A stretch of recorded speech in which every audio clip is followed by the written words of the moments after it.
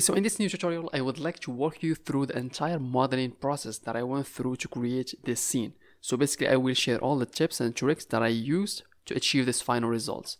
Alright, so let's get started. So after scale matching our reference using the FSpy, you can watch the tutorial down below. Our next step is gonna be to build a basic scene. So we're simply gonna block all the components that we're having in our reference. So basically this step is essential because it's gonna give us clarity and an idea about the shape and the look of our final scene.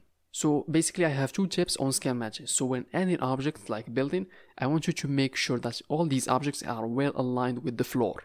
So basically their location on the z-axis must be the same. You don't want to have some objects goes up and objects are down. So everything must be on the floor. So the second tip that I would like to share with you is to follow the corners. So when adding objects, make sure that they are aligned with the corners of your reference. So after finishing building our basic scene, I picked the building on the left side and slash operator on it. As you can see, I create that face, that bottom face, and add the bevel modifiers so that we can make these corners smooth.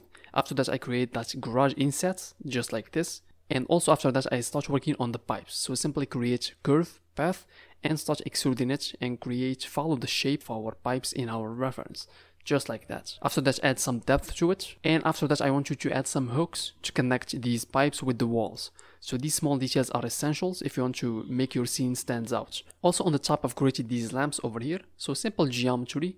And after that I used the array modifier to duplicate it more times. Then I've added the bevel modifier so that we can make these edges over here smooth. And on the top over here I created some windows.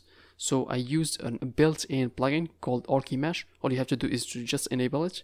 And when you add an object, you can see that option to add the window. After that I start adding those small details, and basically that's it for the building.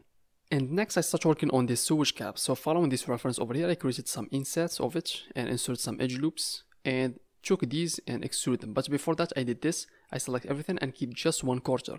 And after that I've added the mirror modifier just so that we can duplicate that object 4 times. And also to ignore repeating that same task. After that all you have to do is to duplicate it all over our scene, and basically that's it.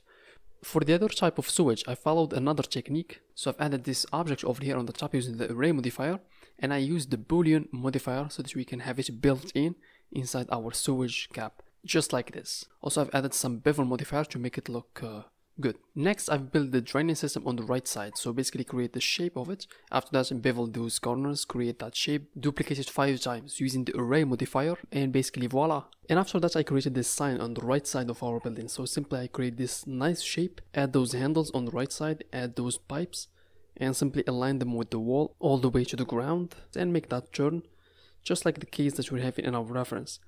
After that I've added some hooks to connect these pipes with the wall, to give our scene, to make our scene looks more credible. Then I've created these traffic cones. So as you can see, this is just a cylinder shape. I've made the bottom of it cubic, give it that cubic shape. And also on the inside, I made it empty, just like in our reference. After that, I duplicated 3 times. And for this one, I put it on the side, drop it on the side. And after that, I imported some assets like the air conditioner and the trash can. You can find them in the website. And after that I've added some nice pipes on the right side of our buildings with some nice details on them. Next thing that I did is I added 2 types of fences, this first one over here and the second one, this one over here.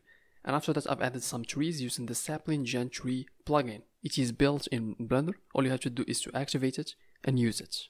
And after that I've added some stretch balls and wires so that we can add these kind of decorations, Chinese decorations on them. And basically that's it. This is the end of modeling our scene. If you want to watch the long format modeling tutorials to get a step-by-step guide, you can watch it completely for free on my website, realityfigures.net. Okay, so that's it for this modeling tutorials. In the next section we're going to be working on materials. How can we create all the materials procedurally in Blender? Okay, so see you soon.